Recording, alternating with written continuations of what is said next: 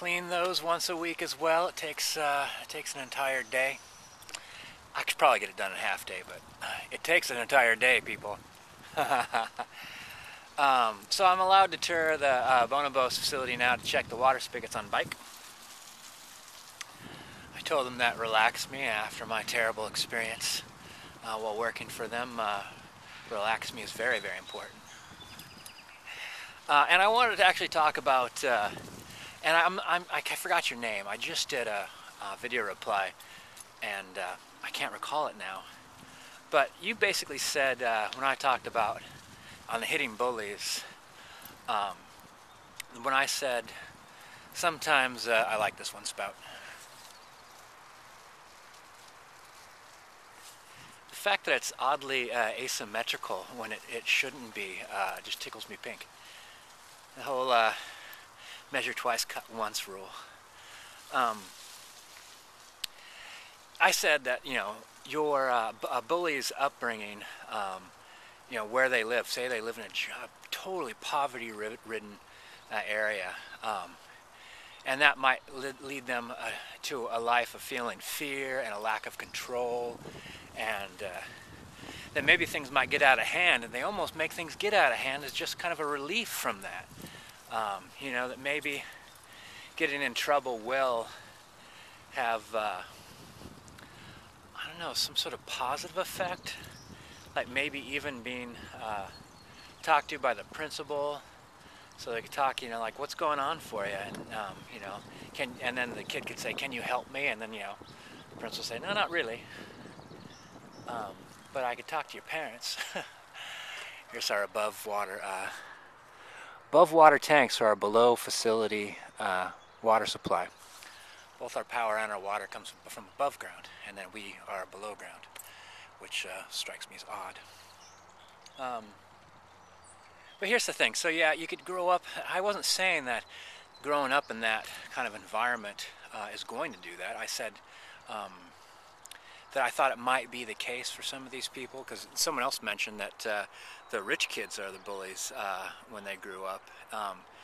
And I knew a rich kid, and he just desperately wanted his parents to be a little bit more boundary instituting. So he did everything to make his parents say, all right, no more of that. You're home by right after school, and I want you to, you're going to submit your homework to me. You know, but they never did that, so he just kept acting out harder and harder and harder. But then there's all those people in the middle that just, like, you know, I'm just going to survive this, and then I'm going to go about my life as best I can. And you can't say that it's not going to affect you or shape you in some way. So some people, like you say, like you had all the things that I listed, you had them all happen to you in your life. But then, if I remember correctly, you wrote to me that you were in loss prevention. So essentially, you're a form of enforcement for the system. And some people steal pathologically.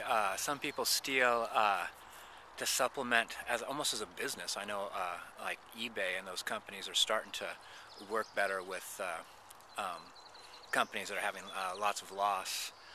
Some of them were trying to get federal prosecution